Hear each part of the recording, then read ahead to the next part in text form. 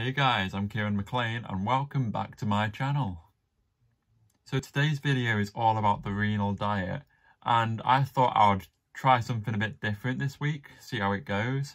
And instead of sitting here in my bedroom and just talking to you guys, I thought whilst I gave you some interesting facts and information about the renal diet, I would make a carbonara and combine the two things into one and give you a bit of a different styled content. So hopefully it all goes well, and I'll catch you guys in a minute when I'm down in the kitchen. I'll see you there. Hey everyone, welcome to my kitchen. Now, a renal diet is very important to make sure you monitor properly when you're suffering with kidney disease, as it can help prolong your kidney function and help you live a healthier life. Now, there are 5 key parts to a renal diet, which doctors and consultants tend to make sure you're looking after yourself and monitoring.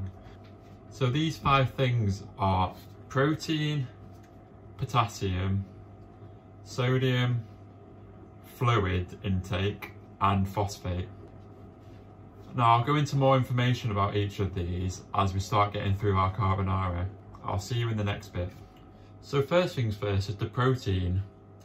Now, ironically here, I'm going to be cutting up some chicken as we talk about the protein.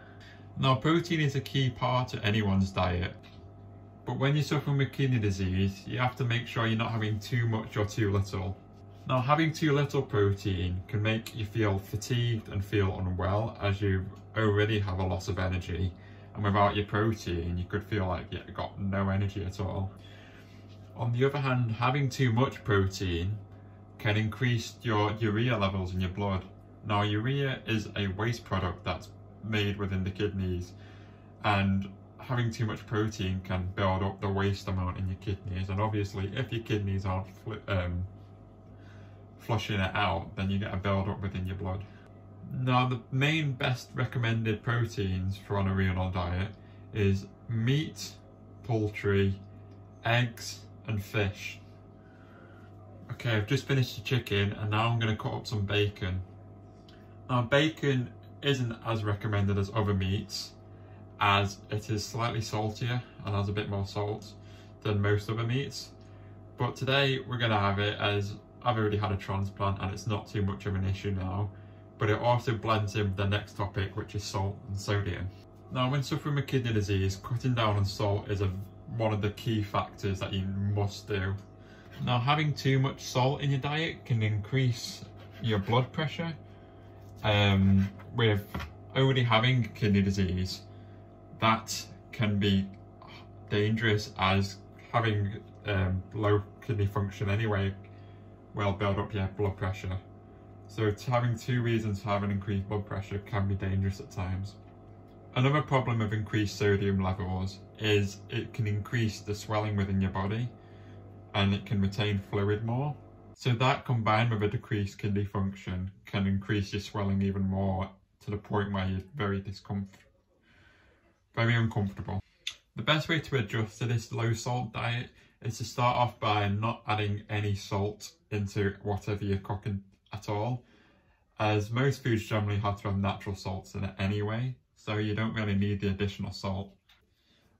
Once you've got used to that, then you can start looking for foods that have lower salt intake.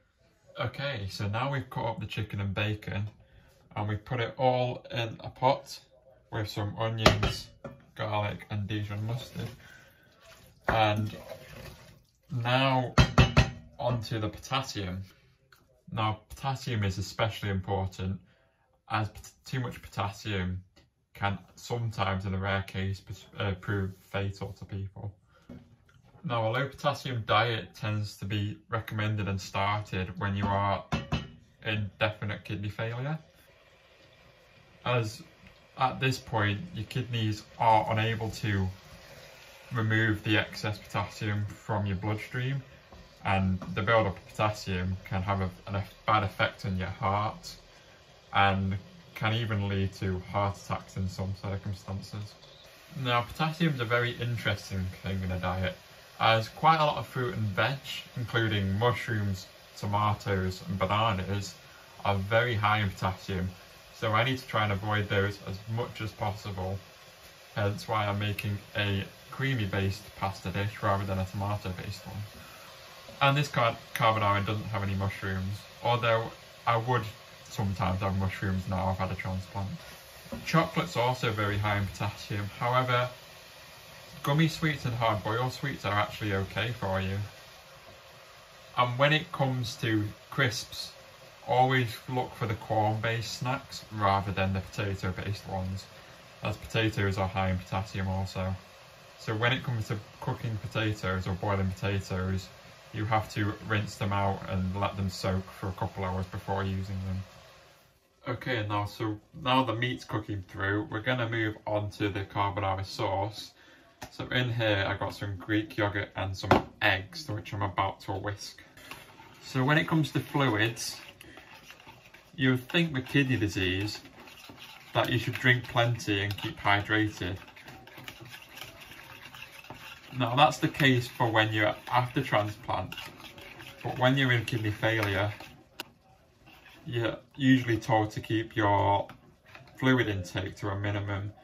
Now this tends to be around the 1 litre a day mark, but depending on the severity and the person, and probably the illness, that changes. This is due to, if you're drinking too much with a low kidney function, it can lead to swelling in the body as your kidneys are unable to flush out the fluid quick enough as you're putting it in. And it can also lead to a shortness of breath, which leads on to an increased blood pressure also. However, post-transplant, you're usually taught to drink at least 2 to 3 litres of water a day, as getting the new kidney function and working as much as it can will help improve its function and get it to last longer. Okay, so now we're on to the final bit, where we add the carbonara sauce into the spaghetti and the meat.